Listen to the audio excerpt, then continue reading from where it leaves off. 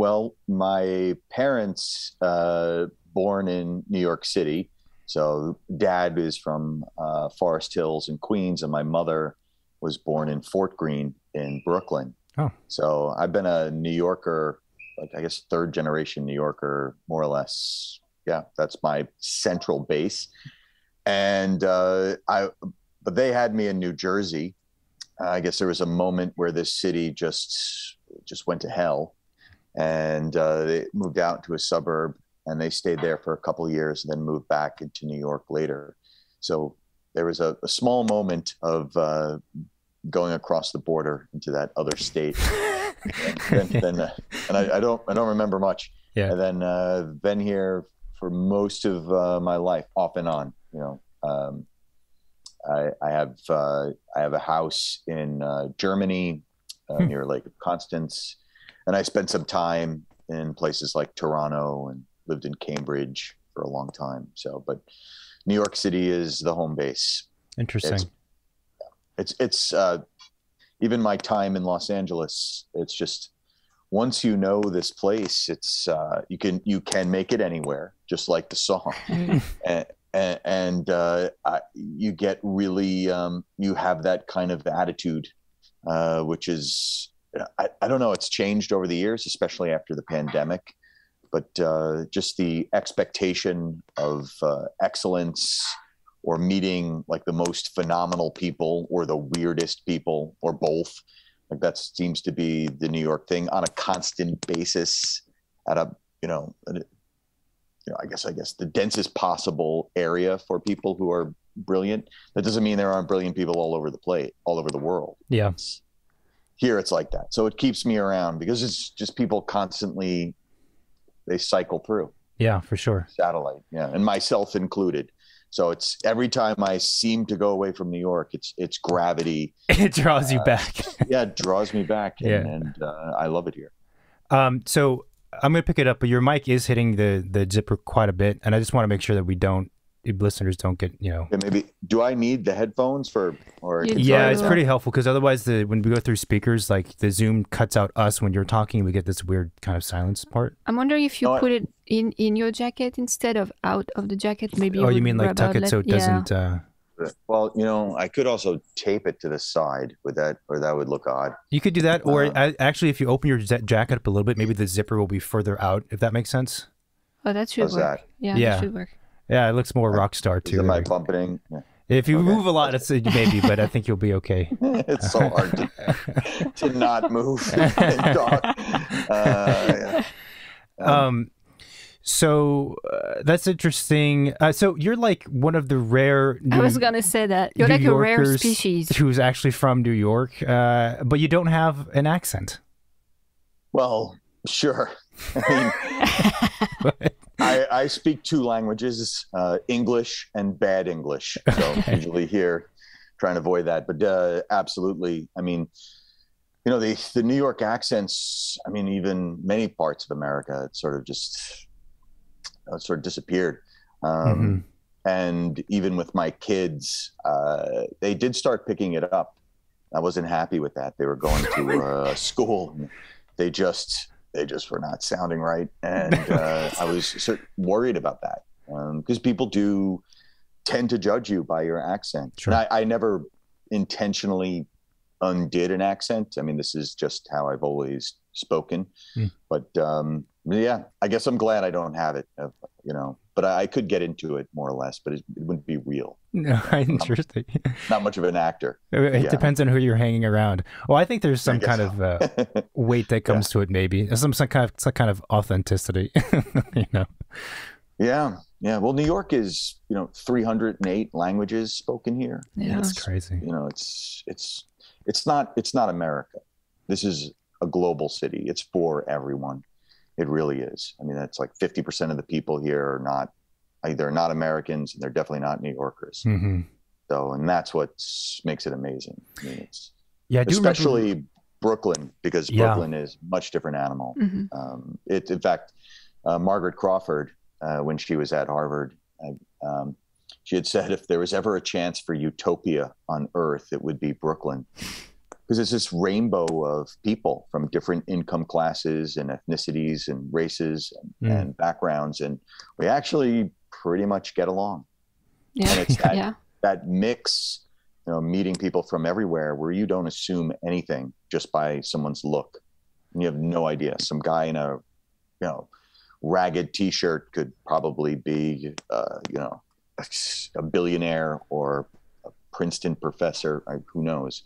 There's no way to really judge people here. It's and more cities are like that, but definitely the creative class thrives here. It's the most amount of creative class folks in the United States are here in Brooklyn. Something that's come up in this show a number of times is that since New York has changed so much since, let's say, the 70s with that, and a lot of the creativity was before very central in like in Manhattan, right? And there's still pockets of it in Manhattan, maybe, but not really. It's all been pushed like way far out to, I'm forgetting my neighborhoods now, but not Bed-Stuy, Bushwick and et cetera. Is it tough for the city to retain some of that identity when it's pushing things out to more to the periphery? I mean, so I lived in Bushwick when I first left Cambridge, and this was in 2006. And I could say that it was a bit of a wasteland, but that's where artists moved. And there's a place called Third Ward there at the time, which was this facility for people doing dance, theater, carpentry, and art. And you could share in these like super high quality studio spaces. And Bushwick was just beginning to become something. And it took less than a year for my landlord to double my rent. It was just enormous how quick the gentrification happened. And so I had to move out. And it's further and further away, Bushwick, but they also renamed it East Williamsburg. Wait, but that's not an official thing. I thought that there was people in Bushwick trying to, up their property value by saying it's East Williamsburg. What else is new? That's true. Done. We had a project in Detroit where actually it didn't pay very well. This was also some time ago, but they said, like, what can we do with the city of Detroit? We've had some of the finest minds in architecture, urban design, and planning thinking about this issue for a decade or more. What could possibly happen to transform the city of Detroit? And if you look around Detroit, all the adjacent zip codes are thriving communities. So I was just said, change the name. You switch the name or divide it up to a couple more zip codes, it just loses that affect. It loses its previous posture and could be something different and reinvent itself. So it's maybe it's a developer trick perhaps, and it's done informally, but over time it actually takes hold because there really is now an East Williamsburg, and then Bushwick is even further out, and the Bushwick's brand has changed. Yeah. Also, you have to remember there was someone that was a detractor for Bushwick for some time. This famous comedian in the 80s, Eddie Murphy, was from there. So he would often go on, he was on HBO, these massive stages, and he'd say, I'm from Bushwick and I'm never going back, and more or less talk about how criminal the place was. So it took a very long time to undo that. And, parts of it today are thriving. And it's one of those many areas in New York that are just, they're just, it's in constant transformation. These are real liminal spaces. Harlem is transforming, although after the pandemic, I don't think so. And I actually lived up in Harlem. I'm not comfortable with the transformation up there. On the west or the east? West side. Yeah. East, very different. And I'm not talking near Columbia University. I'm talking actually, Martin Luther King and Frederick Douglass, those areas, which are deep in there, like 130 something street. And this is where you could see gentrification just instantly today. You'll see, usually it's a Caucasian person moves into a brownstone and kicks out 5 black families, and then they live in that that home by themselves, and then they wonder why everyone around them is so upset. And you can see coffee shops for, you know, one kind of person, and then places for others in these two worlds. Like, they're just not meeting well. You know, I think in some places that are more neutral, you know, gentrification, there's positive things. It could be a positive force for change. But up there, it just seems like that's a community that belongs to a certain peoples and their ethos. Mm-hmm. And to see that change is a little upsetting. At least change as far as how that community exists there, and being supplanted by totally different groups with a different form of wealth. So that's hard. Yeah. Well, I mean, do you think it's possible, though, for places to change in a positive way, but not bring all the other stuff that comes with gentrification? Because it almost always comes hand in hand. Yeah. Can places change in a positive way? Sure. Yes, of course. Look, you know, I could be more succinct about that.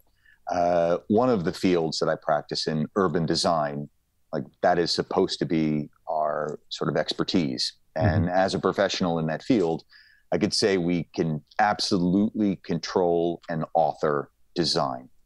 Like, we can speculate, we can think long term, we can produce scenarios. Actually, that kind of work is very valid. But that does not mean we can control the other half of urban design, which is urbanity. And that's going to happen for a whole host of, honestly, unknown reasons. Like, they're just not within the purview of our profession, or really any profession. You can anticipate many things, and you can see trends, and you can guess, but no one really has a hold on what the future is like. You can't make those predictions, whether you're in economics or architecture, or political science, anthropology. It's just, you just can't. And when you try and make those predictions and think they'll be accurate, that's a mistake. You also have to remember, as you produce those long-term thoughts, and I don't mean futurist, although they're kind of confusing, they're similar terms, but as you make those predictions, you have to think of them as this, there's a book, Black Swan, that describes it better, but the thing, it's like steering a boat. And you could steer that boat, if you're in New York, and sort of point it towards, let's say, I don't know, London. But if you're off by 5 degrees, you know, that boat's going to end up someplace in Africa. So you just have to remember, like, anytime you predict models or think that you can show the projection or change in a city, even being slightly off in your models or your ideas, they can just, over time, that mistake, that failed course correction, will just ramify and ramify. So when you say urbanity, you mean the city as a whole, like the social aspects, the cultural aspects, like all of that stuff, is what you mean? Yeah, anything and everything that makes up the wonder of a city, which is, you know, an absolutely brilliant superorganism in and of itself. I mean, it's just, there's almost no extent or constraint model or border really for a city. I mean, we have ideas, but it's all resource intensive. It is connected to so many parts of our planet. I'm talking about the larger cities, but even the smaller ones have a carbon footprint and extend well beyond their kind of geopolitical boundaries. So it's yeah, when I mean urbanity, I mean everything that makes up a place where, you know, it's from thriving to the derelict. It's kind of interesting, this conversation, because I remember at one point I was having a conversation with a group of urban designers, and or to be urban designers. I have those conversations too. It happens to you? Yeah. And someone had posed the question of, like, what is urban design? And then there was this kind of discussion and debate about the definition of urban design. And I'd be curious to get your input on it, because at that time I was like, oh, that's a fucking stupid question. It seems pretty obvious what urban design is. The design of if you understand that, if you say does architecture the design of buildings approximately, then urban design is the design of urban spaces, urban places. But I don't know why that was a question for them amongst urban designers. You'd think they would know the answer to it, but what is your thought on that? Yeah, well, to define urban design, first of all, I think it's the most phenomenal field. I think it is in a kind of a hierarchy, although you could probably begin it at a younger age, at a younger moment in one's career, but I don't think it's as effective. I think you actually need to be an architect with years of practice under your belt before you can truly start comprehending urban design. You can get into urban studies. That's different. That's the theory of cities. Planning also different. Urban planning is a different field.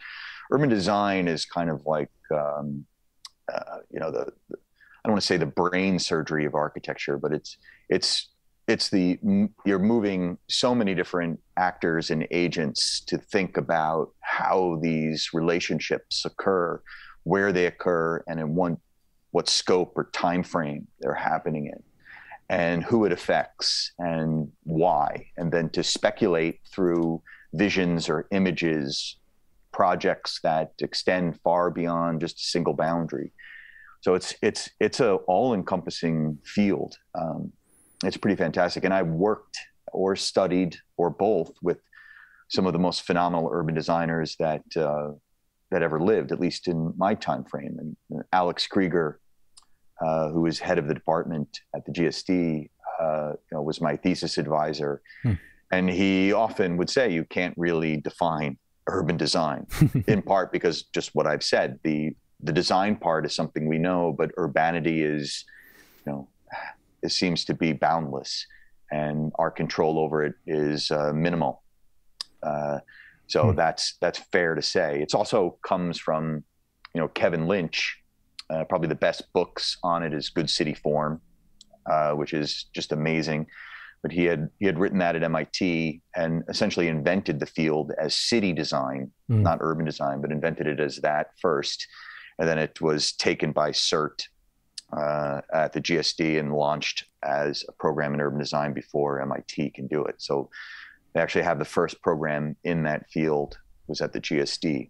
And amazing people have gone through that program. It's a lot smaller than the MArch, and it's it seems to be concerned with architecture and everything around it. And movements later on, like landscape urbanism, I think is really a part of urban design. I mean, it's many people would make that argument. It's just the interest in the ground, not the figure.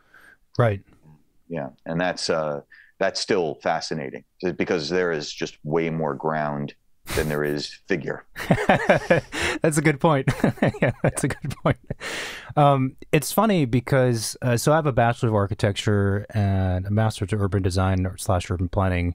And at least the undergrad that I went to, and it seems to be the case in a lot of architecture schools, that the three professions of architecture, urban design / urban planning, they're not really the same thing I say, but that kind of category, and landscape architecture are very siloed and like very, very separate. And I would actually even say also that urban design is not really... I don't know why there are not more programs that teach it at the undergrad level or even the graduate level. This seems to be certainly not as mainstream as architecture. Yeah, I don't know how many programs teach it at undergrad. It's a newer thing. I think the first one here was at the New School at Parsons in New York City, was the first one that would teach urban design. Victoria Marshall was the department head at the undergraduate level. And again, it was a heavy link to landscape. Yeah. It's just, again, you could do urban studies or similar fields that look at cities and bring in other areas like anthropology or, economics that make up really good urban planners or city thinkers. But I think urban design, if you really want to understand it, it's a field that requires an understanding of architecture and having an experience with it, and landscape architecture. Yeah, it's just there are savants, and maybe there's something to be said about naivete. as one enters the field. Maybe you don't need to have that background, but I just, I think it's a very, very mature interest. It takes some time. Like, you know, if you get really good folks who are interested in architecture, they're so hell bent on function, aesthetics, engineering, theory. I mean, it's just unbelievable amounts of theory, and even getting all of that right is just, you're still, you know, you've only tip of the iceberg as far as what you've discovered.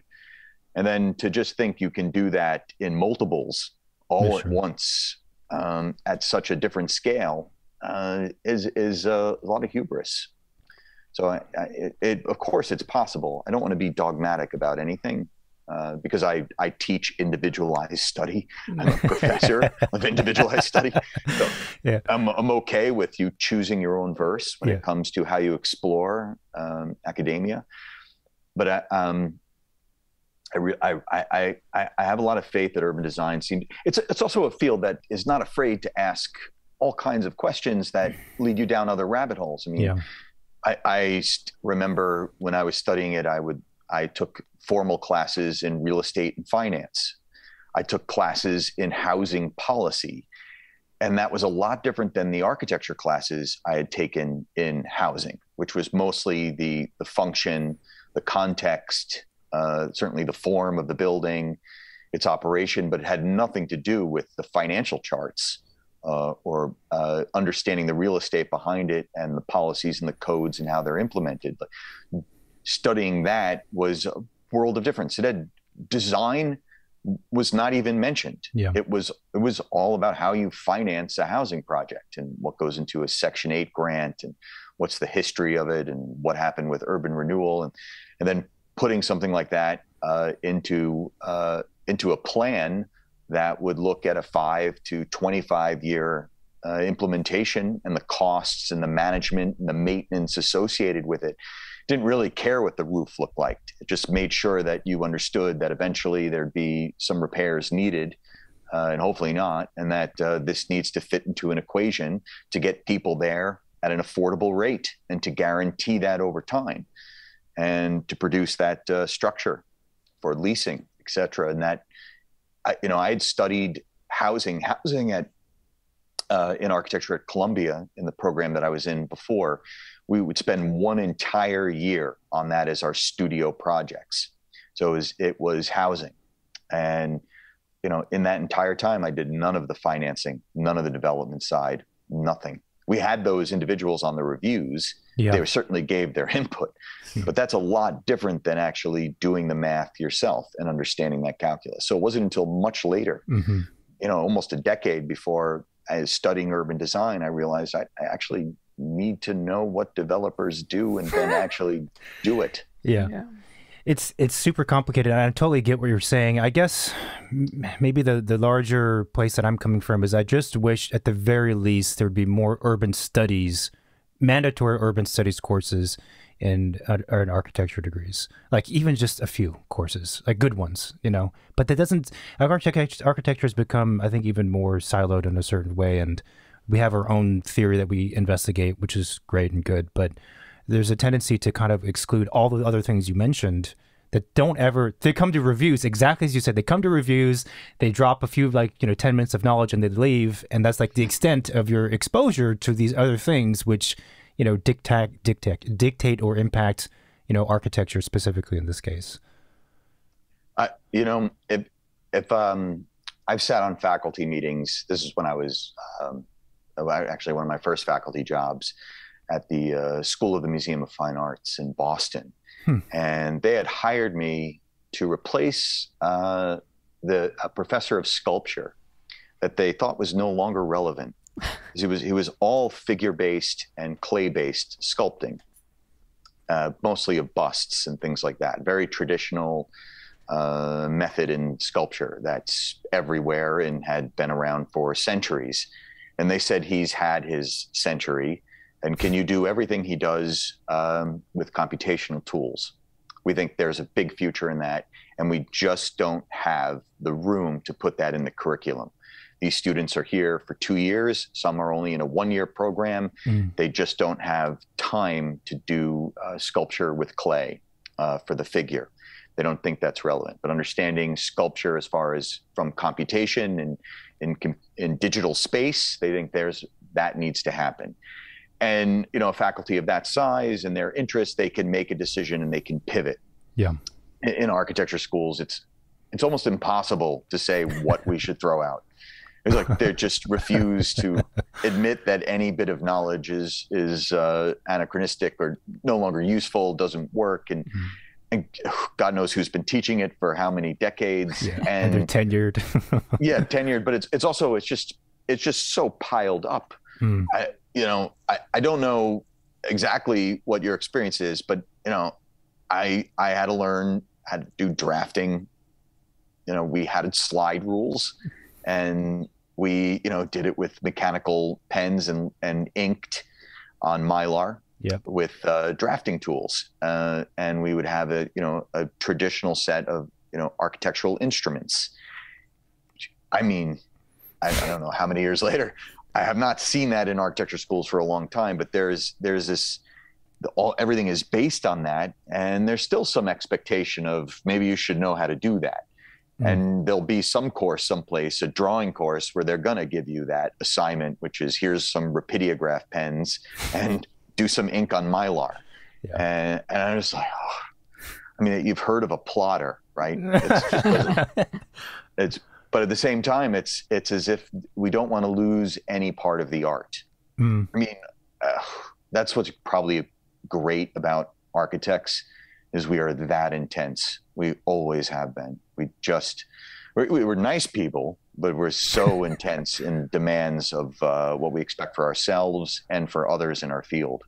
It just seems like there shouldn't ever be a weak point, and much of that comes from the atelier, and it could have never have anticipated the transformation technology has given us. That doesn't necessarily mean it's better. It's just a different thing. So we just keep on lumping on more requirements, more directions. And even now in architecture, I've been leading at least one of the camps towards biotech or bioengineering in architecture, or synthetic biology in architecture. It's just yet another kind of component that we add to the pedagogy and our dialogue. And I think it's very relevant. It means, okay, another year somehow going back to basics in biology and then looking at new techniques in genetics and then incorporating how you might think about that in your design. And then you can't possibly be all these things at once. I mean, after years and years of study, or at least practice and study, and you can get a better comprehension of it. I mean, I know I'm sort of skipping around, but you know, I always wondered why it took people like Daniel Libeskind, or there's a ton of them, but Louis Kahn, until they were in their 50s before they actually built something that represented their work, or even built anything. Yeah. I mean, Frank Gehry was late 40s, 50s before he actually did something that's a Frank Gehry. And it just seems to take that long to get there. And I was so happy this year turning 50. Finally, the youngest of the old people, and can start doing this work that has been gestating for decades. And I can't say that if I had known that when I was a teenager, I would have changed course, because that wouldn't be possible.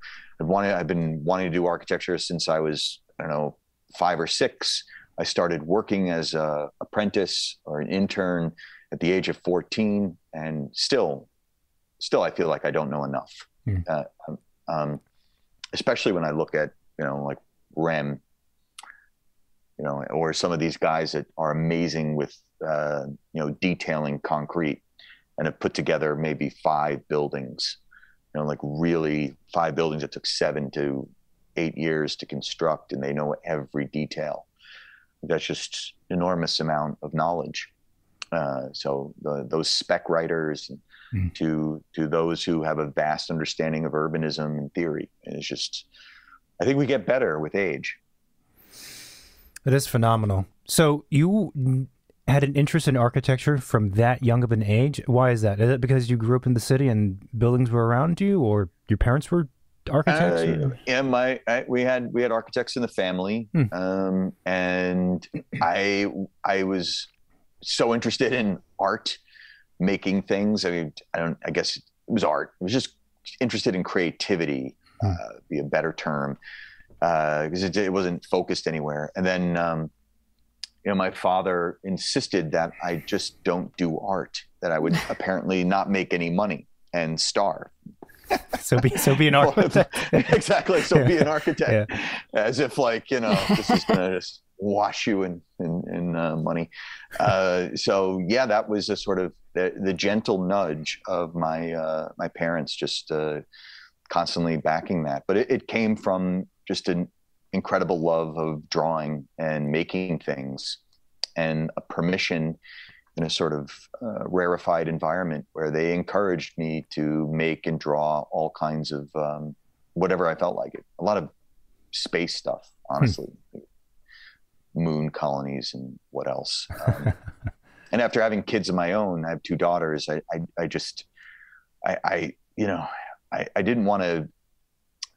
didn't think gender has anything to do with it, but it's the forces around you do influence the things that you're interested in. There's probably some natural tendency to be interested in certain things, but I think there's a big part of it is your context. So I was always trying to get my kids to, think astronauts in space or robots or whatever. And they went back, they vacillated, but as soon as they're old enough to play with their friends, there was a big Barbie phase and a princess phase, and I let it happen. Yeah. Of course. Interesting. So at what point and you ended up getting a Bachelor of Professional Studies at University at Buffalo, but at what point did your scope, I suppose, expand from architecture to urban design scale? Assuming that when you started, architecture was more or less, buildings, single buildings. Yeah. So Buffalo was absolutely amazing. Probably the best education I ever got. Really? And there I was studying. You don't have an architecture program at first. So it's a massive flagship institution for state school. Just some background. My parents had no money. We came from actually, yeah, that'll be another story about later on, but we didn't have any money. So it was the best place to study. It costs nothing to be there. I mean, I think I had a Pell Grant and my 4 years of education was free as long as I kept my grades up, which was pretty amazing. And I had a minor in art history, and I was studying intaglio printmaking, as well as taking courses in architecture. My first class there was in Diefendorf Hall in 1990, and it was 300 students with this guy, Professor Dennis Andraco. And he said, look to your left, look to your right. Those people won't be here by mid-semester.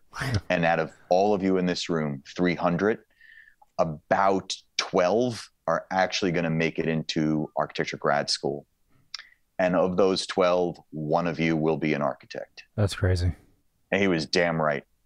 Everyone just was, for various reasons, all of my friends, and some of the best friends, they more or less dropped out over the years. I think there is one other guy, so he wasn't actually totally right, but it's a 2 of 3. Yeah, it was just astounding. And then, so the program there was that you had to have 2 years of grades to then reapply to the program inside Buffalo to get into the undergraduate architectural studies program. And so you needed a portfolio and a book, which is a kind of a journal of all of your sketches and ideas and things you've been studying. And so, they only accepted, I think it's like under 15 people get accepted into that part of the program. Nice. I don't know how much it's changed. I don't know if they offer the BPS anymore. But it was a very, very intense program. I was going to college in the summer, taking courses just because there was, so much demand to fill up that journal and have an amazing portfolio. And I was obsessed with Cooper Union too at the time. I applied to Cooper Union when I was 16 and I didn't get in. It was crushing. I was just like, oh my God, it's just, I'm never going to be any good. And just at the age of 16, it's over. Exactly. Yeah. No, you feel that way. It's like you feel. I met someone who got in the same year as I did, and I don't know if you know about the Cooper Union home test. No, actually. So they still do it. You have 1 month. They give you an exam. It's 7 or 8 questions, and you have to draw the answers to the questions and you submit them. And I spent a full month on that test every day coming back from school. And there are questions like, this is the house of Asterion, and inside the house, which is a labyrinth made of many troughs, there is a minotaur, and somewhere the minotaur will meet Asterion. Draw this house. And then the next question would be, the eternal traveler is traveling in the Library of Babel, based on a Borges poem. And he travels for infinity, looking at the books, realizing that the disorder is an order. Draw that library. Oh my God! Wait, this is to get into the school this is to get into the Cooper Union and it's an undergrad. Undergrad, yeah. Kid out of high school. Remember, it's free education. No, I guess that outweighs. I guess it balances itself in some regards. That's pretty intense. Yeah. That's really intense. Supposedly don't care about your background or anything else except for how you do on that test. And I don't stand by some of my answers. Okay. All these years, but I worked hard to understand that. I mean, there was another question was on Matisse's piano lesson. So this is just a really intense thing. But I met someone who had gotten in the same year I did, and she was a pot dealer. I wasn't smoking weed at the time, but she was had gotten accepted the same year I applied. And I said, "What did you draw for the Library of Babel, for the eternal traveler looking at the disorder?" She said, "Oh yeah, I spent a day on the test. I made some drawings.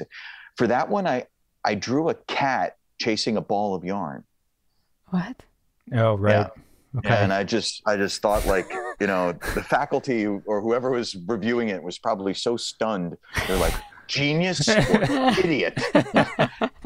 Probably like, I'm just going to guess must be a genius. Yeah. Who would do that? So, she took my spot. She never became an architect.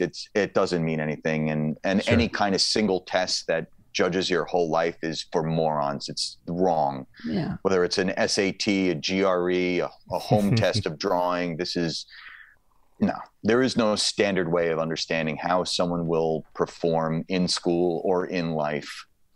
And the only thing actually that shows whether you're going to be successful in anything you do is perseverance. Mm-hmm. It's the ability to fail and then to get up and do it again and do it better and to learn from your mistakes. And, there's people that say you should learn from others' mistakes. That's also true. Yes, it's better to learn from others' mistakes than your own, but doesn't mean you give up, and that's what you need to know. So not getting into Cooper Union, I think I was depressed for a few years, and then just found myself. Is the lesson of not giving up particularly important for? I think it's certainly important for architects, or maybe also definitely for architects. Yeah. Otherwise, the building would never happen.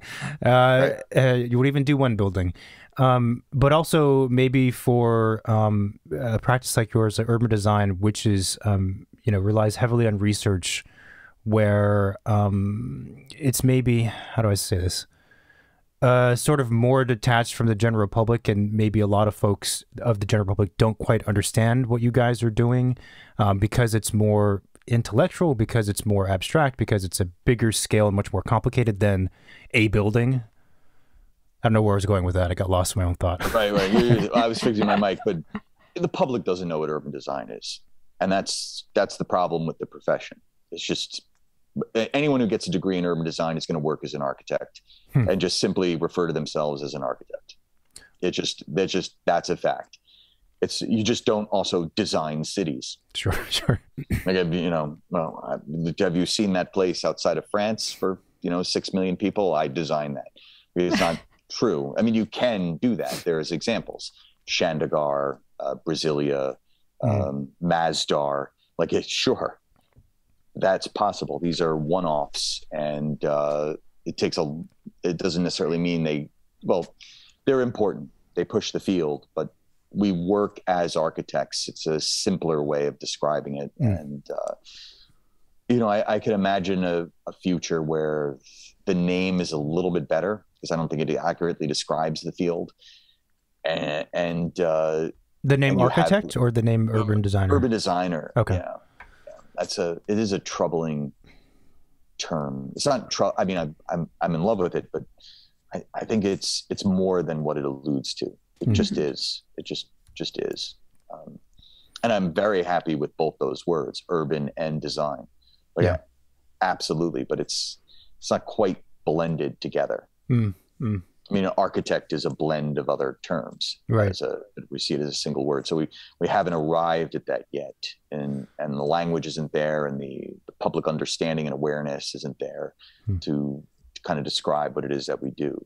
There's a number of folks who talk about futurism, and urban design can take that route. But everyone in architecture and urban design is speculating and thinking long term, which is a Stuart Brand sort of term, the guy who did the Whole Earth catalog. I mean, long term thinking, working on wicked problems, that's important. It's important for humanity.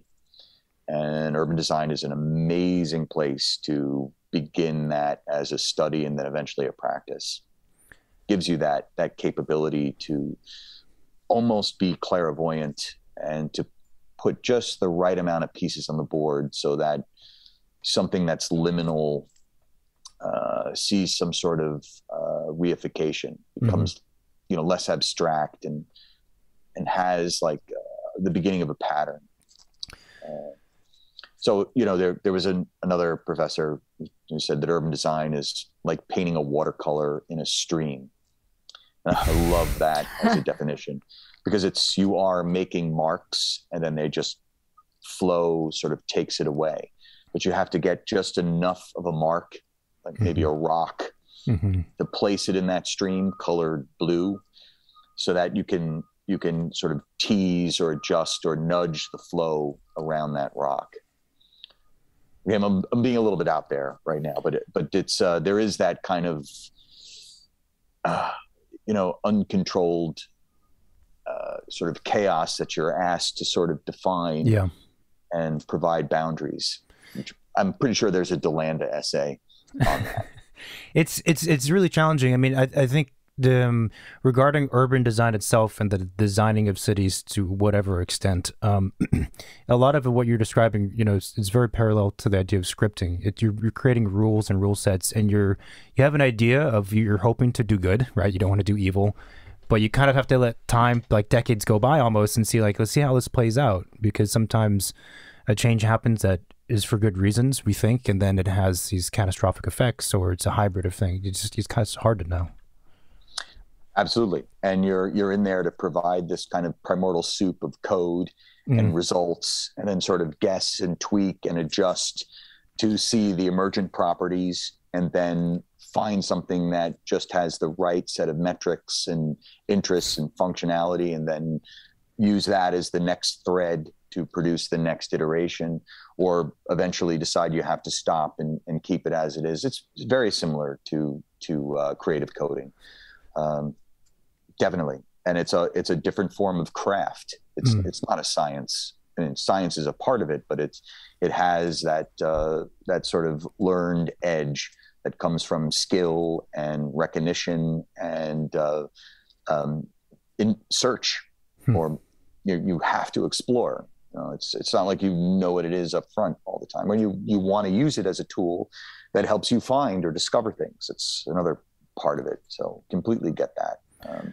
An interesting topic is uses the word metrics, and we certainly now have, I feel like, access to much more information about cities. How much of that drives the design work and the thinking and the projects you guys do versus, I don't want to say it's guesswork, versus like more like intuition, more like grand theories? I feel like maybe before a lot of the larger urban plannings were kind of based on, well, things just evolved, or when big interventions happened, they were based on big theories that weren't necessarily based in science. It was more like, I have this idea of this theoretical of whatever, and I'm going to put it out there because I think it's going to work, and let's see what happens.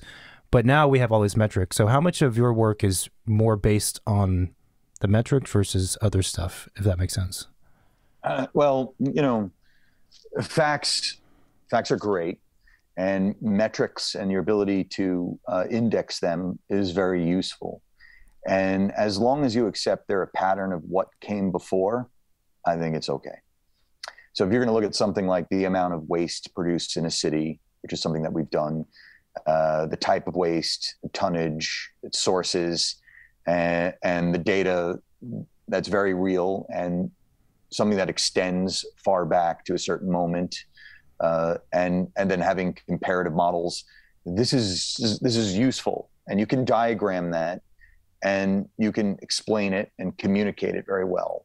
And there are ways to do that visually, and there are ways to express that to the client or to a municipality.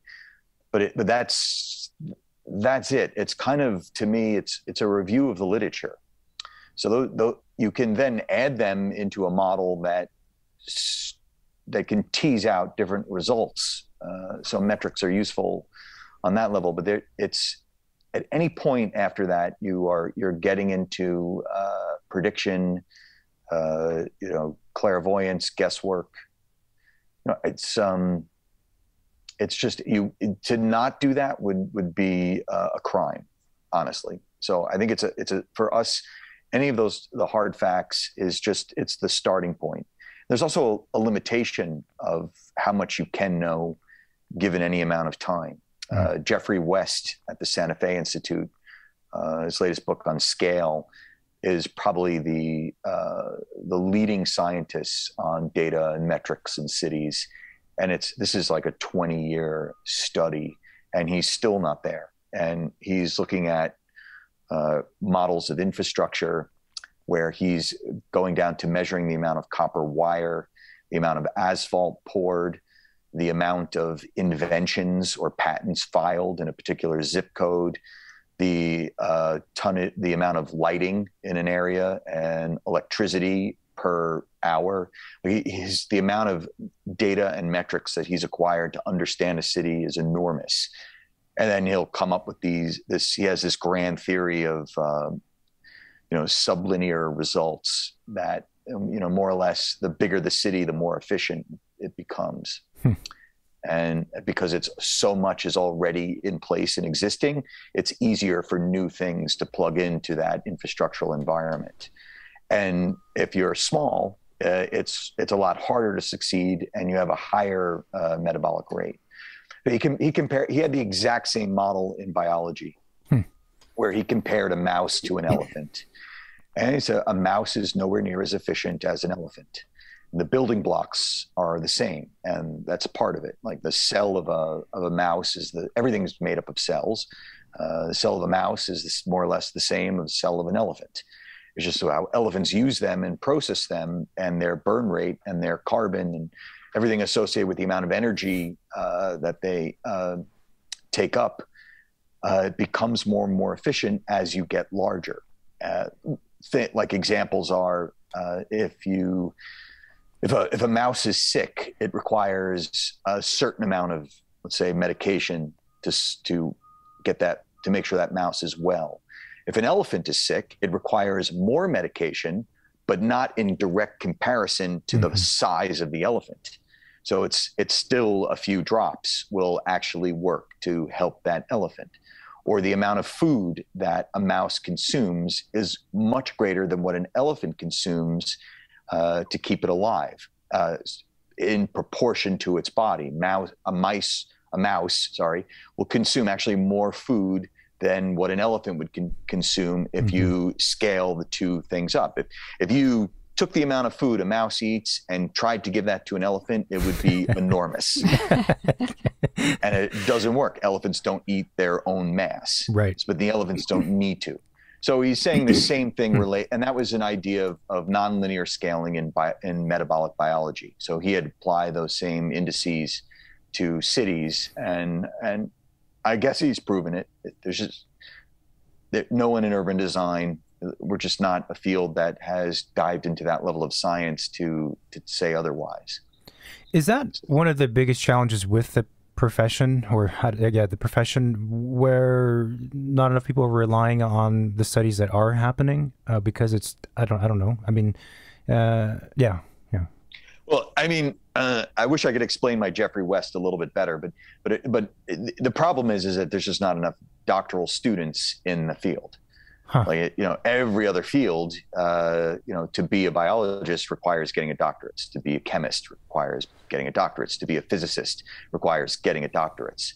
And that's years and years of study to learn something exactly the way it was done before in a canon of that field. And then later on, show how you make one incremental change or improvement, and then prove that to basically the field.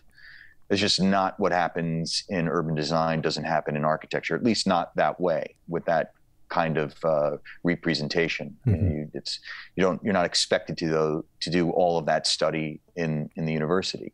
And if you have, thousands, if not hundreds of thousands of people doing doctoral work, making advances specifically in the field, you can imagine we'll be able to take on the Santa Fe Institute and have a group of 30 or 40 scientists in the field of urban design and first replicate Jeffrey West's theory and data, and then find out whether or not it's absolutely accurate, and then second, improve upon it.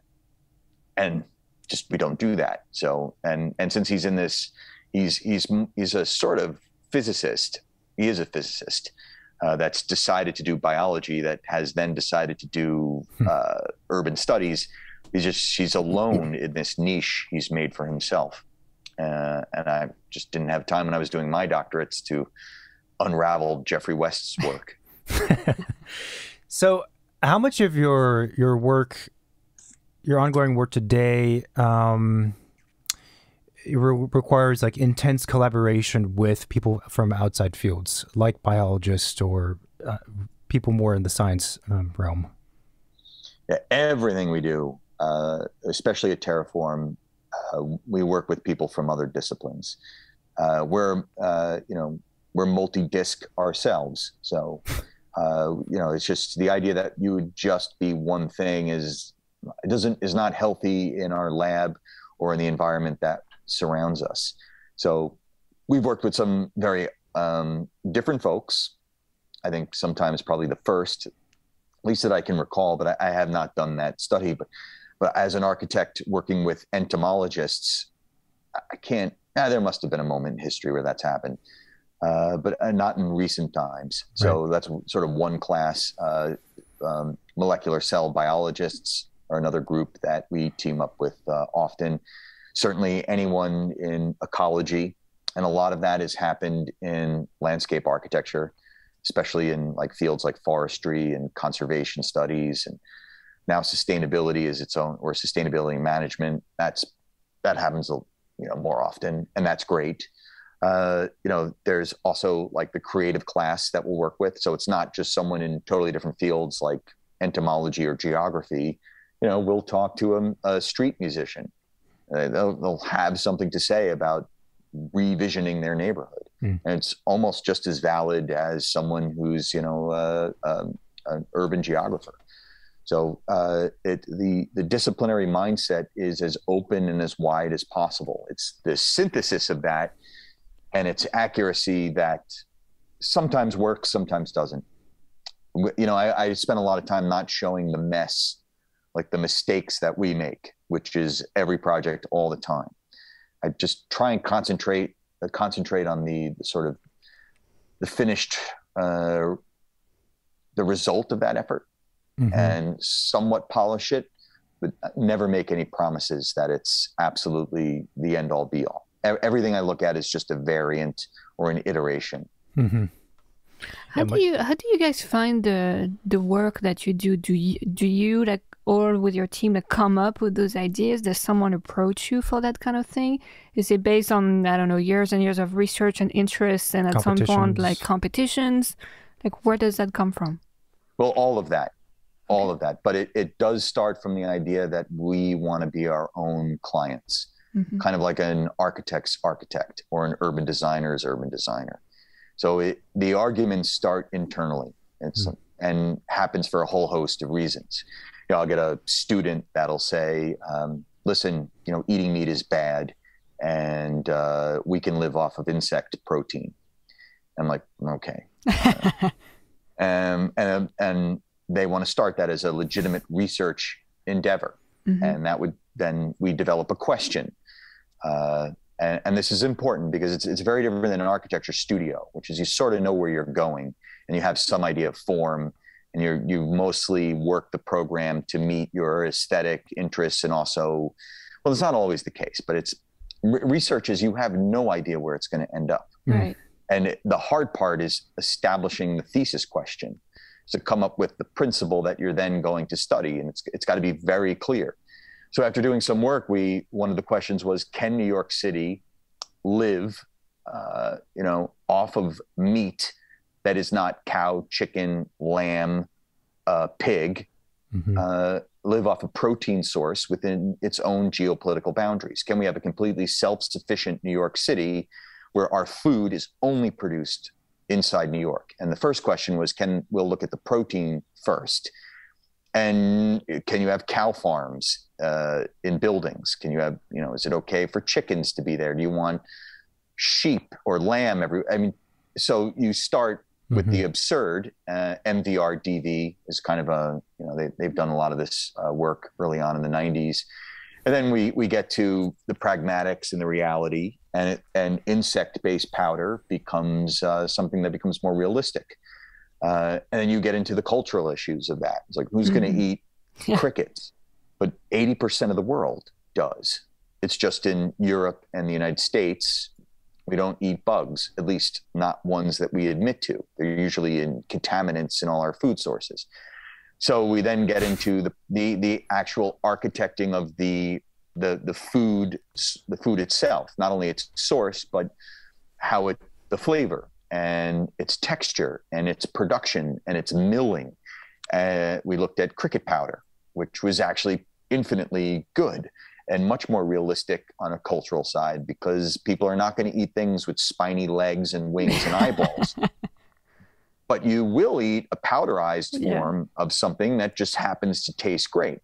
So I talk about... it's a psychological thing.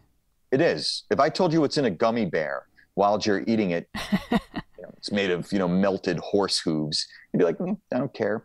It looks cute, it tastes good, I mean, you have to remember things like lobster, which is, was feared and fed to no one except for prisoners in Maine. Oh, really? Hardcore criminals were the only ones eating lobster like 100 and 200 years ago.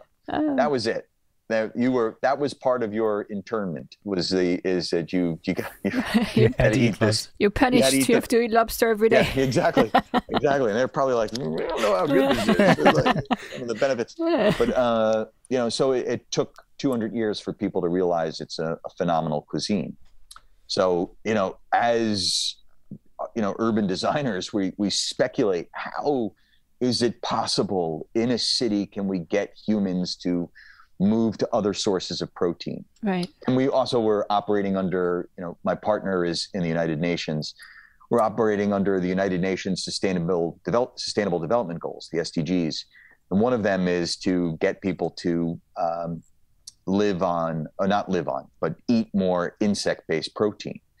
So, that's sort of the demand. And the reason is it's because it's, 300 times less greenhouse gas emissions and 2,000 gallons less water for the same gram of protein that comes from an insect source versus a cow. So it's amazing for the environment, but it's just something you can actually produce in cities. So you can go from pasture to plate with something like a cricket. And that's an urban design problem. I mean, they never told me that in urban design school. Yeah, sure. It's just that I suddenly realized that this is a field that is probably the only field built to put all those different spheres of interest together and then come up with a laudable project. And that worked. A lot of it was with entomologists and chefs and anything in between. So you get the creative side and you get the scientific side, and then you need a project that makes sense.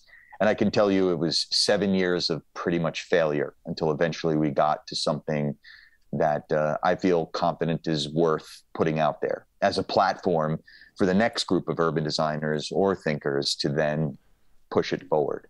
So a number of questions with that. With this project, did you guys actually make cricket powder and try it? Yeah. There were two groups: a cricket bitter group to make a sort of a liquid form that you would put in drinks because we didn't know where we'd be using it at the time, and then another group that was in the milling and the powderized form. And those groups were they were adjacent to us. They were a startup company to make cricket bonbons, and so they were really invested in getting higher quality crickets. And then there were manufacturers that were also a part of our group and not a part of our group. Brooklyn has, and this is now years ago, Brooklyn had produced a cricket bar that was sold in Whole Foods. And it was these two guys from Brown University, and they created this company, forgetting the name, but they were doing a cricket powder and putting it into a health bar. And frankly, it tasted awful. And their problem was the sourcing of the crickets. Huh. And they couldn't find most cricket farms, which there were very few, I think 4 in the United States. They were just for pet food. So feeding your lizard or turtle or whatever, the crickets. So they were not sanitary by any means. They were these giant mud pits with, concrete block dividers. There were thousands of crickets on top of one another with their feces and babies and, just mixing. And then eventually they get to a certain point, you just scoop them all up and mash them into bits and then heat them. Sounds delicious. Yeah, send them off to the cricket bar company. We worked to understand that whole system and question along the way. Joseph Yoon was another chef that we had worked with, and there's so many ways. He runs Brooklyn Bugs. It's about eating all types of insects and scorpions and tarantulas. None of that was appealing to me. I just wanted to focus in on ones that were more logical. And those were mealworms and crickets, because in our review of the literature, that they had the strongest likelihood of actually working out. They're like, in that research, we had discovered the best thing for humanity to get an amazing source of protein that had an enormously long shelf life, that was really easy to produce, that was almost impossible to go bad, that was filled with the most amount of intense nutrients and minerals you would ever want, that would be great for babies and everyone else, apparently came from roach milk. And we were just, there's no one that's going to no. Roach milk. No. Roach milk. You gotta rename that. It's like Bushwick. You gotta rename it. I know it's a branding thing, but no, not where it is. Roach milk. So we had to have like the anthropological side, the social side of our socio-ecological thinking. Like, we knew that there's no way that it's going to be hard enough to get people to eat powder from crickets or mealworms, let alone roach milk. The other thing is, I think it's really interesting the completely open perspective that you guys approach the work, and you're kind of saying urban design necessitates that you start with the research. You have an idea, you have an idea of what the thesis could be, and the research kind of helps you decide what it needs to become. I was wondering if if trying to create things that are going to be successful and accepted by the general public is sometimes frustrating, because it would be clear to you when you're doing your research, like, this is the solution. It could work for all the other reasons, for the diet in this case, or the economics of it, and the carbon emissions, or whatever else. It all works, but you idiots are just too hung up. I mean, the roach milk is a bit of extreme maybe, but you idiots are not interested in a soft car. You're not interested in X, Y, or Z. Like, what? Come on. Look, we have a client that has never left us, or at least for me. And I don't really talk to him, but I try and think like he thinks, or I should say his lack of thinking, his lack of understanding, his sort of, stiff, obdurate, impossible to change personality.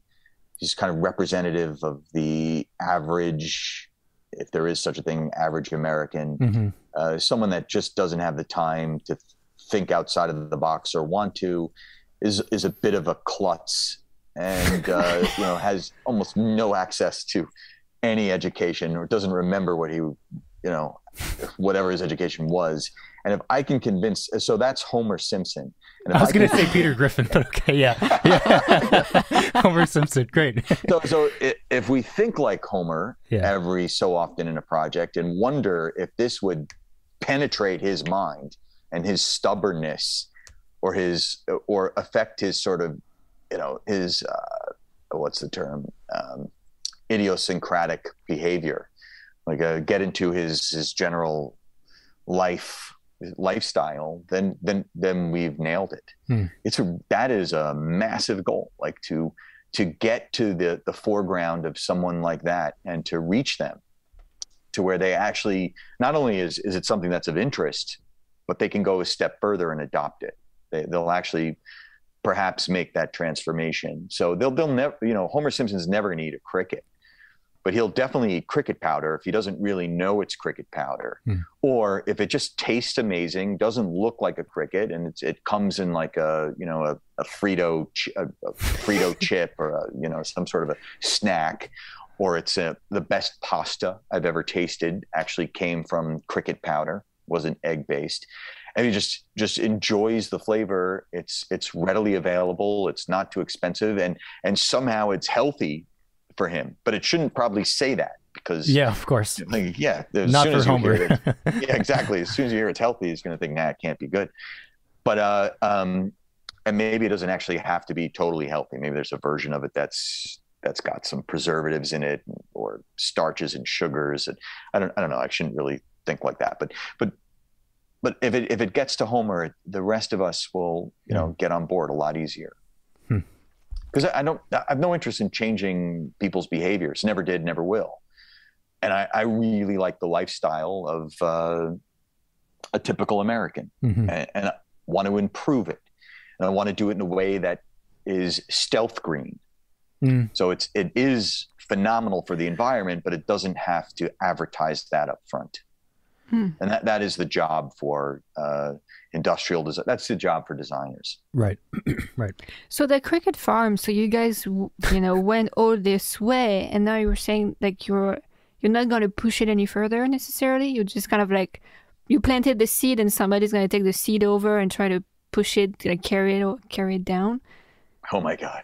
Well, I mean, it was 7 years on that project, and they're still doing it.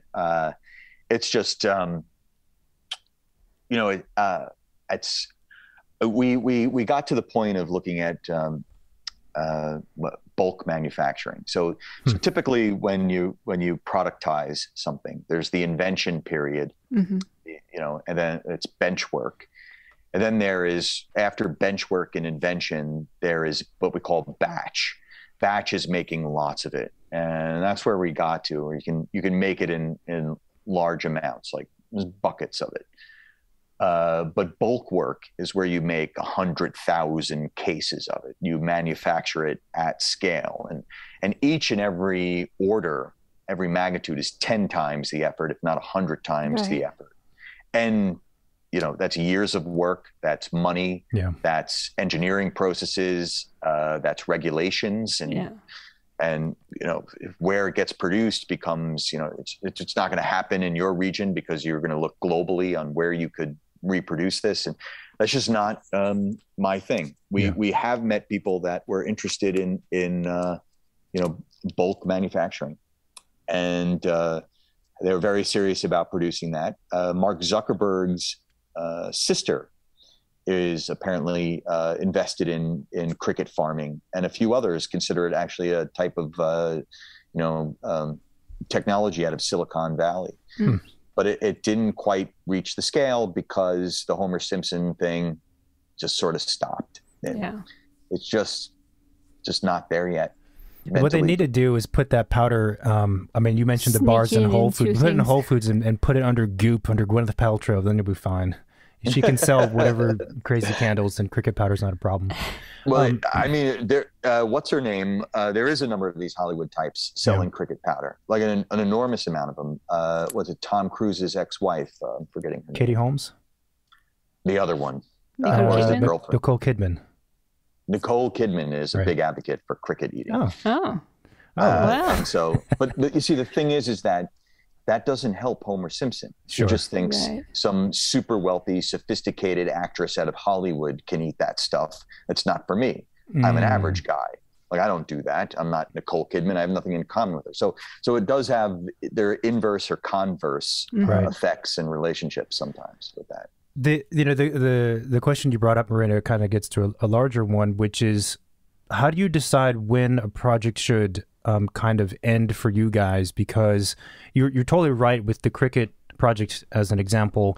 If you were going to do it full force, like, you'd have to transform what you do to now you're a cricket company. That's like the only thing you can do day and night. You have to get funding from a bunch of people, millions of dollars and whatnot, and it would be a product, as you said. It's a different kind of, that's a different thing. So how do you know when to kind of, and I'm sure it's not a hard cold turkey stop, but when to kind of stop projects and when they're developed enough so they could have implications beyond your, sweat equity? Well, I just don't.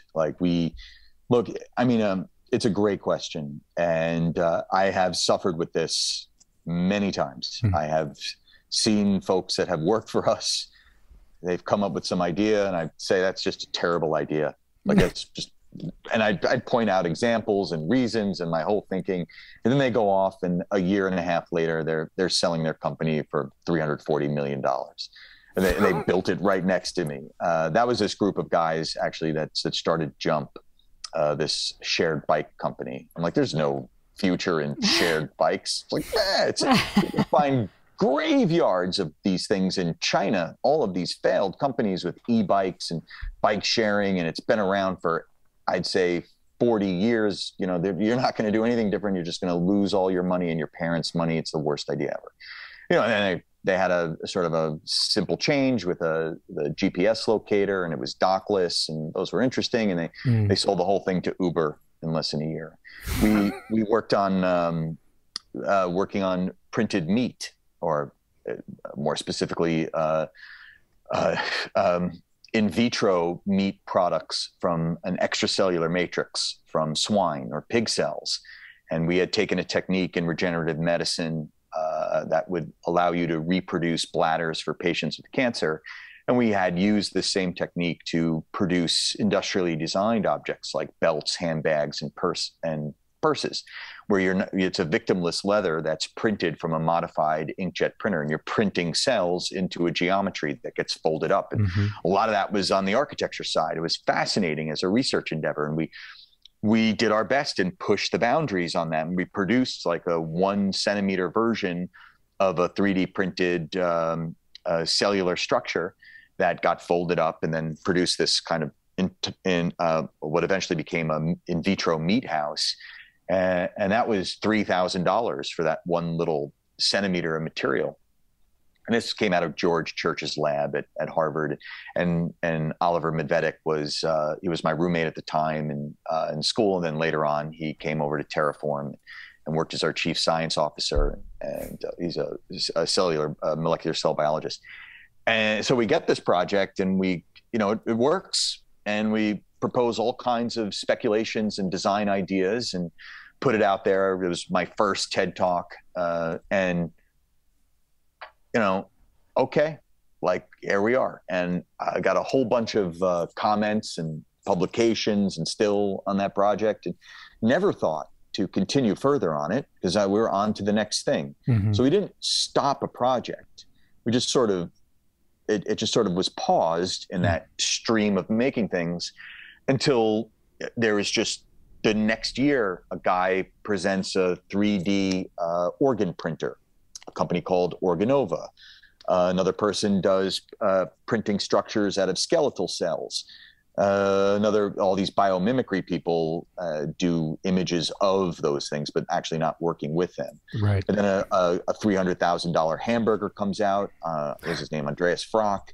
And then there's eventually a company called Modern Meadows, which is right next to us in the Brooklyn Navy Yard in our space. And they're doing this stuff. What costs us $3,000 for a centimeter, they've got that cost way down because they're working at the bulk level. Mm-hmm. And they're now, geez, what are they, 8-10 years in to that? That's all they do is improve the production of essentially printing immortal cell lines. It's just not for me on any level. And they've had some degree of success. I mean, they created a printed shirt that came from a printed meat that's combined with cotton.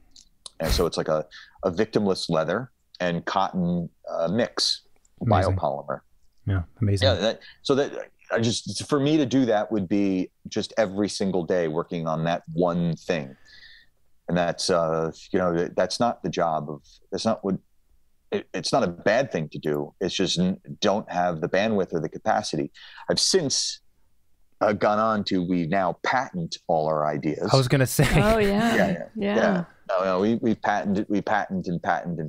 And we have looked more recently, this is the most recent patent on something that, I could stand behind and just run it as a company, but it's a different animal altogether. So, I'm thinking of the One Laptop Per Child program out of MIT. Mm-hmm. And that just took, a number of faculty members, their entire, the next 10 years of their lives were producing that one thing. And that just, I'm forgetting the name of Nicholas Negroponte was the leader of that effort. And it just took years, and it came out and worked and did everything they had promised. It wasn't under $100. I think it was selling for $129, and people saw that as a failure. Mm-hmm. The car that we had done under Bill Mitchell at MIT, that was my part of my doctoral research. We produced a city car. Eventually, it became the Heroku vehicle, and we manufactured it. And that was Will Lark and others. And Ryan went off to make an autonomous vehicle company. It's just 10 years later, you get this thing, and it works, proves the theory, and is out there. Just it wasn't exactly the right time. Yeah. So they've got 10 years of their lives in a vehicle that's no longer made or manufactured. It's didn't sell well, and is just this one clear paradigm shift of change, but it didn't take off. And now what do you do? Because you've got 10 years of just making this one little device, or one car, mm-hmm. I guess in this case. Yeah. So not that I'm afraid to do it, I shouldn't say, or can't applaud that effort of work. It's just that there's probably hundreds and hundreds of things that go from a napkin sketch to a full-on productized thing that you could purchase at scale and goes nowhere as a business. Yeah. And maybe on that note, I'll just end on this one, on this question. We had some experts, outside consultants, come in and talk to Terreform about what it is that we can do and how to improve our financials. And there was one very grumpy guy. These were all business experts, the finest in the field. They came out of the Harvard Business School. They have a club in New York City. And he goes, "Mitch, listen, your ideas of invention, changing the world, everything that you've ever done, and anything that anyone's ever done about changing the world and invention is somewhere down like here. And up here, like way up here, is something called the market. And if you don't understand what market is, right, and if there is one, there's no point to all of those world-changing inventions. So the one thing you need to take away from me is this. And he repeated the word market like 10 times, almost screaming it at me. And it's just, no, he's right. Like, you have to know what the market is. So yeah, you make the world's greatest urban car. It's a city car. It's amazing. It's omnidirectional, stands up. It has all kinds of, robotic wheels and wireless driving features. And it's just world changing. No one cares. There's no market, zero market. Yeah. So and market is, if you've ever watched an episode of Shark Tank, this is my favorite TV show. That is, that lets you know about invention to market. Right. So, and that's often the case. It's usually something ridiculous, like a new type of peanut butter is going to sell the most, or a sock that's that stays on your foot. That has pictures of unicorns on it. That's going to sell incredibly. Yeah. But the guy who came up with the new wind turbine, no one wants that. It might also be, like you said, like a timing thing. Yeah. Like, we actually had this conversation with a designer who designed faucets, like the smallest thing, plumbing right? Faucets. Plumbing faucets. And it feels like sometimes maybe the innovation is way too ahead of the curve, that the general public isn't really prepared for it or even thinking about it. And it's kind of disappointing and annoying, I'm sure, because like we have this new thing, like we could change faster than we are, and people are not ready for it. You have to see this documentary called General Magic. There's the most important company in Silicon Valley. It no longer exists. It is the most important moment in American invention in this last century, by far. And they invented a completely fully functional operating smartphone, basically in the late 70s. What? And then they started showing people what it is. And people said things like, I don't have email and I don't want it. And then other people going, why would I want all my music in that little box? And other people going like, well, my phone is attached to the wall. That's a good point. That's a good point. It wasn't ready. And these were the brightest minds out of Apple, Sony, AT&T, Verizon. These were the best people in computing and electronics imaginable. And they had a vision that everyone wanted. And then it took 15 years later, maybe a little bit more, and you had Steve Jobs selling the exact same thing. Yeah. And and that's lucky, by the way, that it was only that amount of time. But they all watched their invention just promoted, and by a totally different company, the same idea. And of course, he did it in a way that was incremental. He, showed it was first the iPod. It was a thing to play your music. Mm-hmm. And then he let the public think like, wouldn't it be great if I could stick my flip phone onto this, and of course he thought that. Yeah. But he had to sort of slowly, like a drug dealer, feed you a little bit, get you addicted, and then build it up. And that's only in telecommunications. That is not architecture. Architecture takes 40 years to change. I mean, it's just you could show someone the most amazing new improvement in, I don't know, a facade system.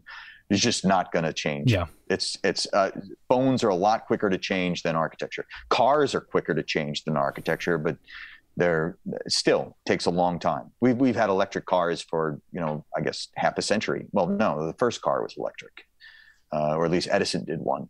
So it's, it just still hasn't taken hold. Finally, now Tesla has done that, I would say, at scale. So you can make these one-of-a-kind, brilliant, leapfrogging technological changes or fixes.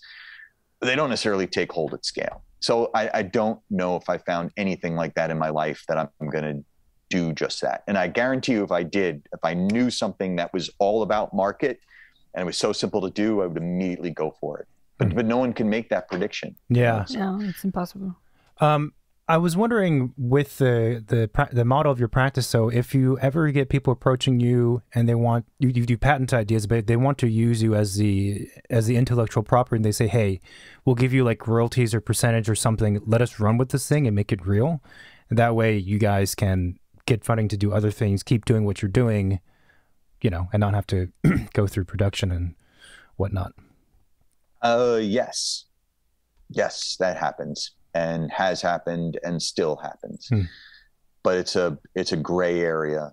You know, we worked with mycelium, which is it's a mushroom. It's a root base of a mushroom. It's the dendritic structure of the root base of any mushroom, and it can be petrified and creates all kinds of phenomenal usable shapes. It can replace styrofoam, and that was something we had been working with very, very early on. And plan to do just that. Let many others, you know, take it on, manufacture it, and use it in ways they wanted to. It gets very, very sticky because other people are also doing. Phil Ross was doing that. He's arguably he didn't have the patent at the time, but he had published it first. So he had something called prior art was his, and then Ecovative they snuck in with their own patent, and then they had stakeholders involved, and then there was an argument between who really owned that, and we were doing it as R&D, and it just, no one was doing it. You know, this is like 12 years ago back then, but now everyone's doing it. It's really hard to grab something and control it for all of that time. And here's the thing, you need all of that synergy. You need all of those other groups making benches or lights or a new type of thing to hold us, whatever, to replace styrofoam or put in as insulation or acoustic tiles. You need all of those creative people and companies and minds working together to even get people to be remotely interested in a mushroom-based product. Right. I mean, it's pervasive through all design fields. I mean, I'm sure the guy who was designing a faucet might have looked at, can I do this out of mushroom? And realized, nah, I can't. But it's out there, and it's by no means commonplace. So that's, again, the market question. Yeah. So, we are fine actually being in the midst of those cultures where it's synergy, sharing, competing, challenging, pushing the boundary with others, whether it's a material or a system or an idea for a city.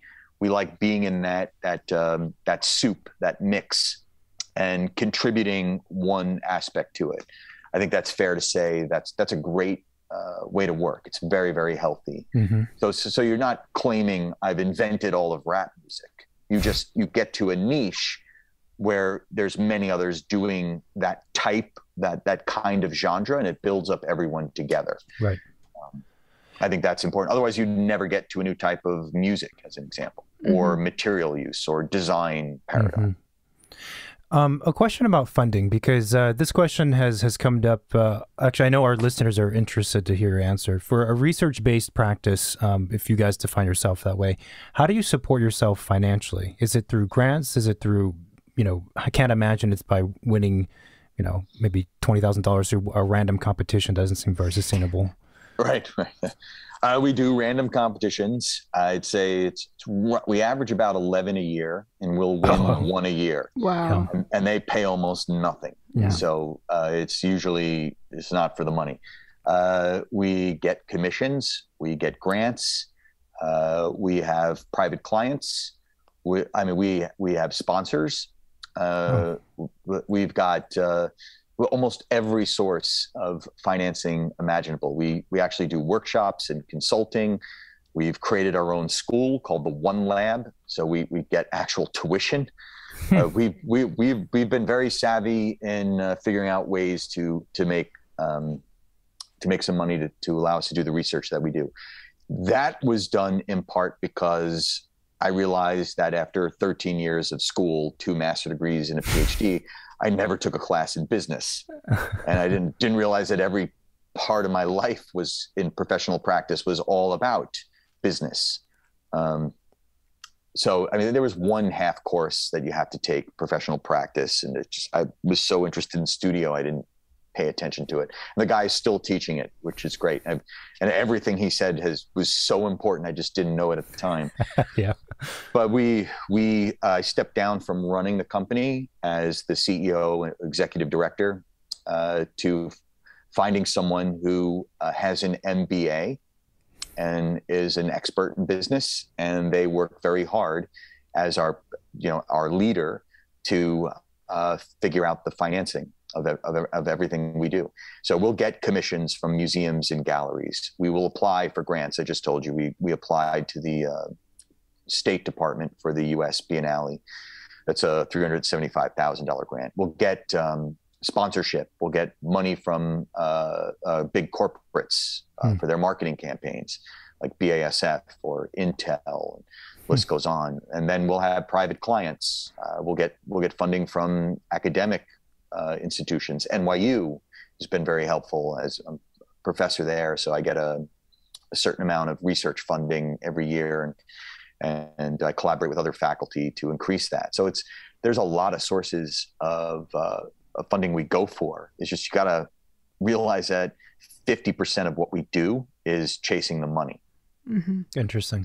So we have business development as half our team. So We've got all these inventors, scientists, architects, thinkers, dreamers, and then the rest of us are business development. And that's something actually I learned in part from Bjarke Ingels, mm-hmm. where the majority of his office was business development. So you could find architects anywhere, and they're nowhere near as expensive as the business development people. And they're the ones that grab hold of a client, bring them into the fold, and go to the next client and the next client from that one source. And that is a skill. It's a profession, and that's something you need on board. We're a 501c3 nonprofit, so we're different. We don't have the same sort of incentives, and it's a totally different culture. But that doesn't mean that the financing isn't as important. So there's a massive amount of effort doing that. And Vivian Kwan is our executive director, and she went to the Wharton Business School, which is where Donald Trump went to. Totally different culture than my world of design. Mm-hmm. But it's super useful, and that's why she's our executive director. So a couple questions: how many people are at Terreform ONE? And then the second is these business development folks. So literally, that's their job, is just to get business, and basically the designers and the creatives and the scientists and whoever else kind of tell them about X projects, and they learn that, and they go out and they pitch it, and they that's pretty crazy. I think a lot of people would assume that the ratio might be 90-10 or 100% creatives and those folks, and you just business comes, or I don't know what they assume. Yeah.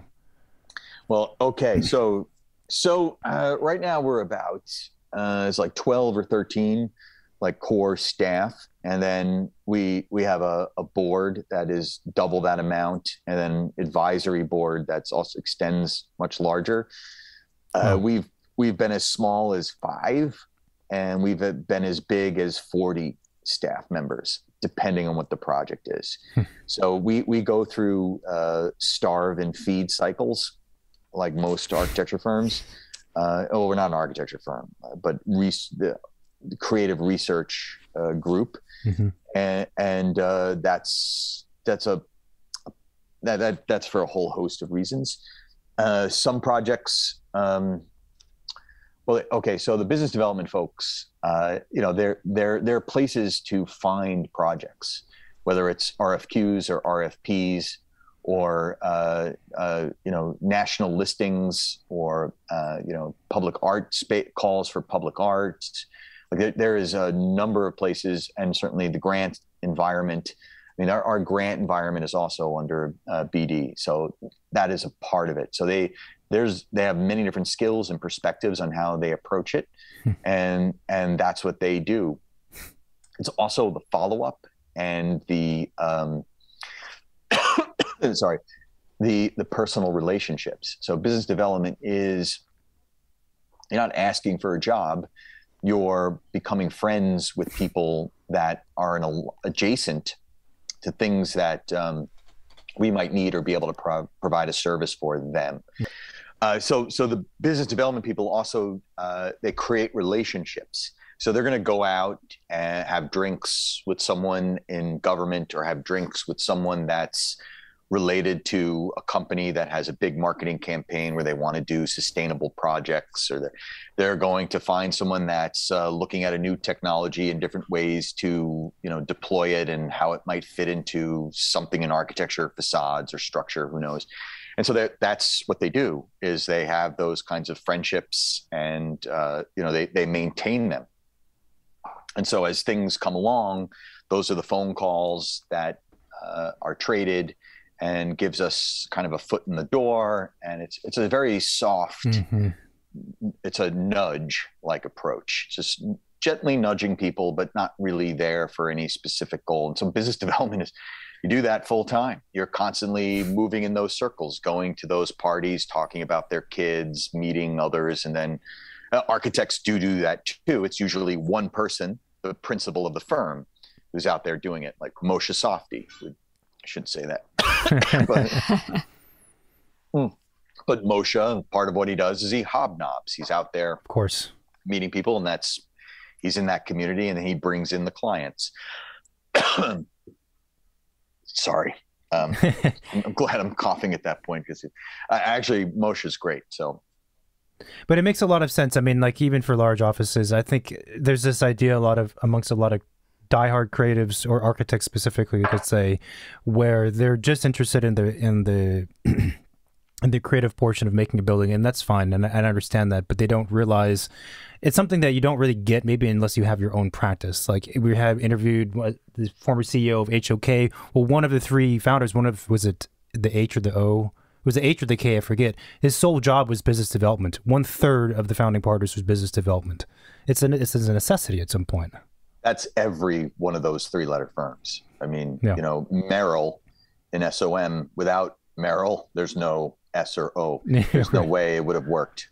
Every single one of those, there's always the one person that's the business manager, or it's a partnership that's slightly hidden. Jim Glimpf was Frank Gehry's #1 business guy. And he was born out of I.M. Pei's office. So that's where he learned how to do the work. And he was the best guy in the field. And Frank had a Pritzker and had double the money that Pei Cobb-Fried was producing, and they just got him. And Jim Glimpf transformed Gehry. He brought in CATIA. He had the Barcelona, the Fish Pavilion done for the Olympics. It was actually a big loss, but actually changed architecture. Because he brought in, probably, with Dassault Systems, the most amazing software, and then went even further to make it into Gehry Technologies, to actually change the software and make it an architectural product. So it wasn't made for airplanes or the aerospace industry. It was actually now more useful for architects. And that's all he did. He did everything. But he had the Jesus factor, which is like Gehry. So he would do everything you need, the nuts and bolts, the construction, the management, the economics, everything about the getting these buildings done. And then, the Jesus factor, or maybe the X factor is a better thing to say. I don't know who I'm offending, but that would be Frank and his design vision. Right. And then, I don't know why I just did like a Trump thing, but it's just sort of, but it's just like, you can see he was the business guy. Yeah. And, he's just, and then when there was a gray area, he would just attribute it to Frank's, creative side. And that's pushed through the Bilbao, the Walt Disney Concert Hall. This was done because of the relationship with the business partner. Absolutely. Sheila at Bjarke's office. I love Sheila. If she just quit one day, I would do everything possible to have her join our team. Because she's made an empire. Obviously, it's under Bjarke's his personality and his charm, charisma, whatever. He's brilliant at that, and his design vision. It's at such an enormous scale, but it's the business people behind him are wicked. And his CEO is a female and got her chops, I think, at Lego. And then I think also McKinsey. I have to be sure about that. But anyway, he's got real business people doing that. So he can come in and make some claim about, I'm going to design a master planet. And then, some people are like, what? And then actually treat it very seriously, because the army of partners he has behind him and their focus on business is damn good. So he provides that X factor, that vision, and then these people actually get to work on, is there a market for it, and let's finance it. And that's how, he'll meet, well, I've met the same people, but how they've recently given him a city, yet another city, not the one in the Toyota one, but the one here in Arizona with Bill Gates, to build from scratch. That was Mark Lohr. Mark Lohr is CEO of, I'm forgetting right now. But anyway, he came to Terreform first. Mm-hmm. It's like, you build me a city from scratch. No. Great guy. He's a great guy, but just have to be honest. I think that's great, though. I think a lot of people will, or I know they're very interested to hear that side of this conversation. Pivoting real quick, because I know we're burning through the 2 hours crazy fast. I did have a question. It's a big question to ask with a few minutes left. What are the ways that current cities, so like Manhattan or New York and New York City in general, specifically, what are the ways that they can be transformed so that they are, ultra sustainable, let's say completely self-sufficient and more socially equitable? Because I know you guys have done a lot of work in this kind of space, but I think maybe for a lot of folks, it seems like such a future state. It's a dream. It's a sci-fi novel. It's too far away to kind of imagine. But I feel like with the work you guys do, you must have in your mind some more, realistically, scientifically proven, like things that could happen to get us to that point.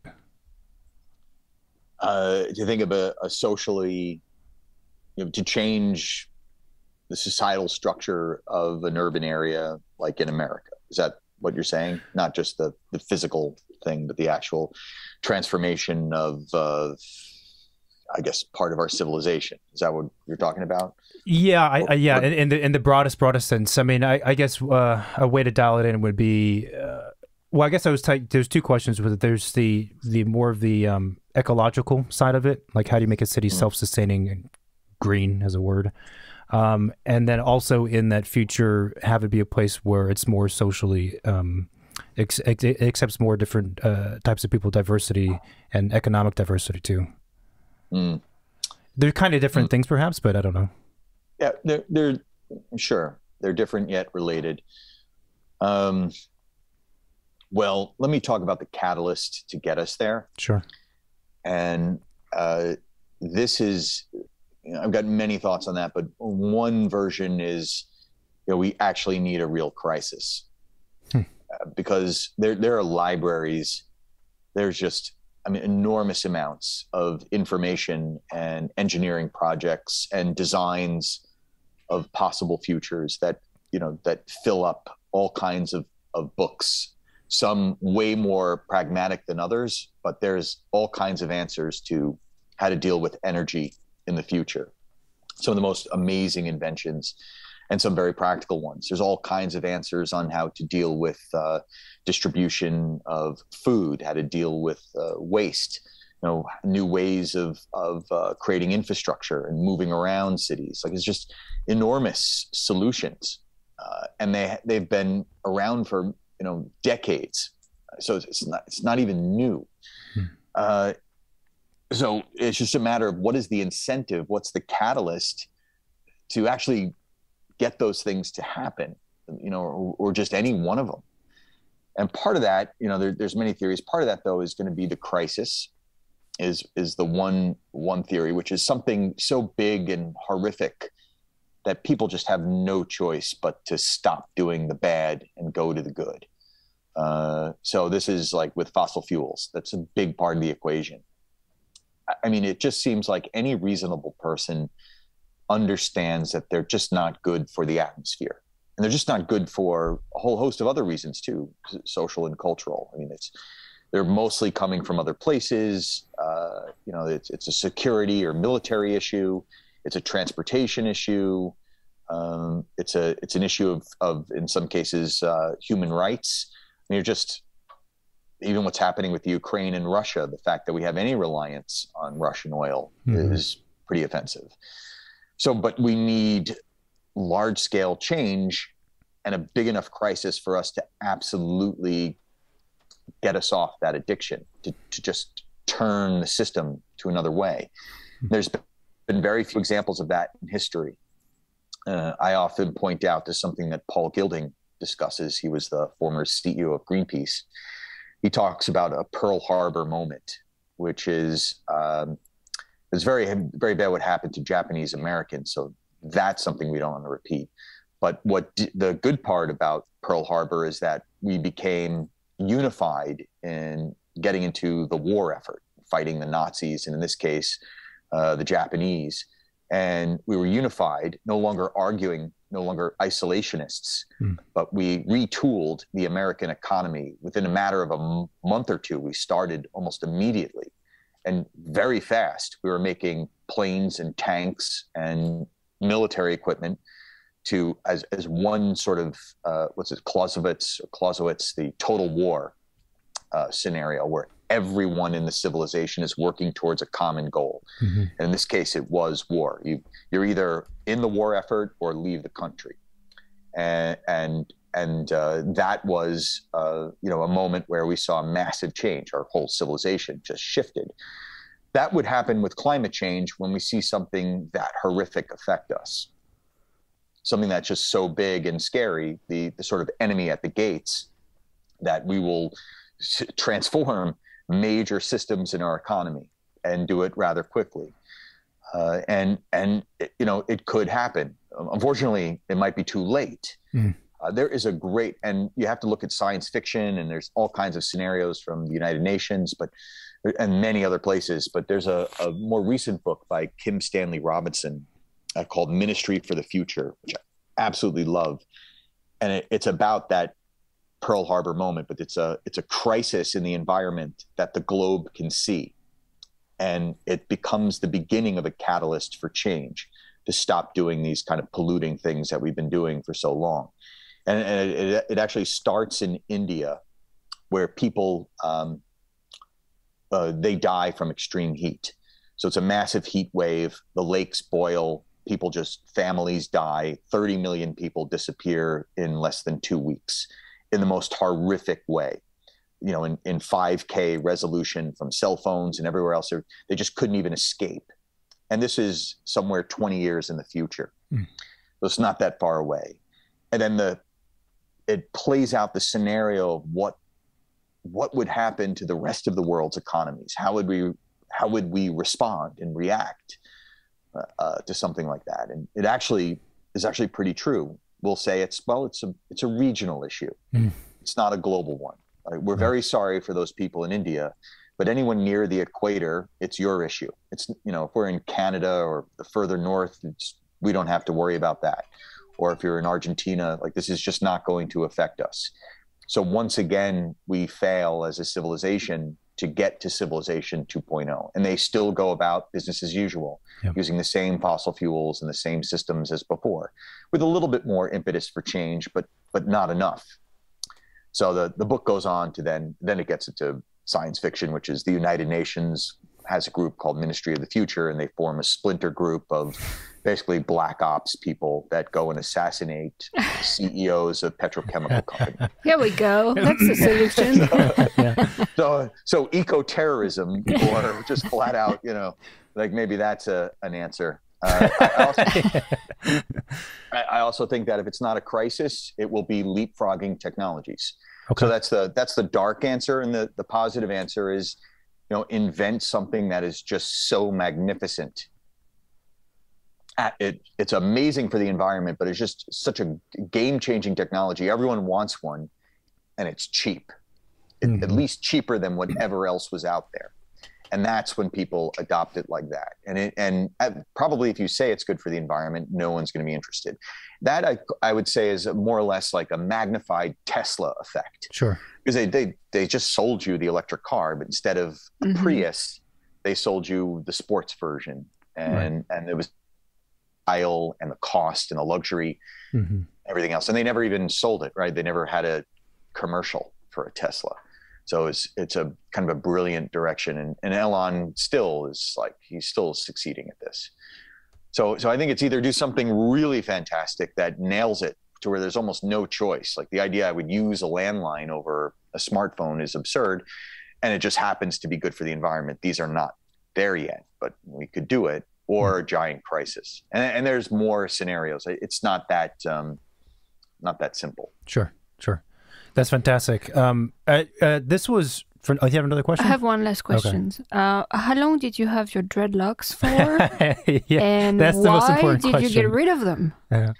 I had my dreads for, well, they're called locks technically. So dreadlock is a different, it's a different term. I had them for, Jesus, 20 something years. Oh boy. And, I had to cut them a lot, and they were down to my ass, and it was just crazy. But just to maintain them. But I cut them completely off. I shaved everything on the night that Trump got elected. So it was there in 2016, and I had promised my daughters that we would have a woman in charge of this country. It seemed like there was no way Hillary was going to lose. Every indicator was saying that she was. I wasn't, a big fan of Hillary, but it just was, I promised my kids, women could be leaders of the free world and should be. And we were in shock. Not only was it that she didn't become the next president, but the worst guy imaginable in my mind became president. I valued nothing about. I mean, he was fine on TV. But the idea that he was going to take that office was so disturbing. So at 3 a.m, my kids and we cut daddy's hair, and I was on this like rampage for 4 years to get that guy out of office. Yeah. And that's why I'm sort of upset at architects in Russia. Like, if you didn't like, I guess it's a different culture, but if you didn't like the guy, you got to work hard to create change. Whatever way you can. And if you don't say something or do something, then you're complacent. Silence is death. Yeah. And now look what's happened. And so they've had him reign for 20 years or more. So I didn't want that guy to lead this country. I didn't believe in many of the things he said. Yeah. That's that story. And that's exactly how it went down. So that's great. 3 o'clock in the morning. Buzz it right off. Yeah. Everyone was crying. I mean, it was the Jacob Javits Center. People were just distraught. It was I remember we were in New York, and the morning after in the subway, it was dead quiet. It was the weirdest thing ever in the streets everywhere. Like someone died. It was somber. It was strange. Yeah. Yes. Yeah. And then when Biden. I was just talking this morning to someone about, do you watch the news or not? And I remember like the greatest moments I've ever had watching the news was when I didn't watch the news.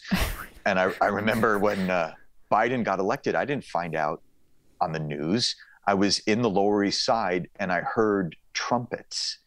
And I was like, wow, like he's president. Like we did it. Yeah. There's change. Like it's amazing.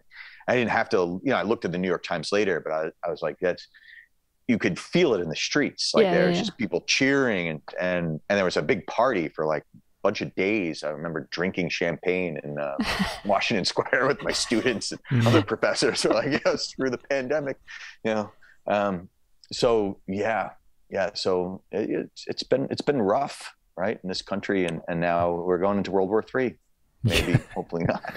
Yeah. It's crazy times. Yeah. Well, on a more positive note. No, Biden being president is positive. Yeah, that's true. Yeah. This was phenomenal. We'd love to have you on the show again at some point in the future. I've really enjoyed this conversation. I had a whole list of questions. We got through like 2 of them, as I kind of expected, because you're you. Thank you so much. My pleasure. Thanks, guys. Thank you. Thank you for watching this on YouTube. If you like what we're doing, then please support the show by hitting that subscribe button and liking the episode and leaving comments, and check out a lot more. You can find us on all the social medias. Follow us there. And of course, we have a website, which is secondstudiopod.com. Thanks, guys, and we'll see you on here soon. Bye-bye.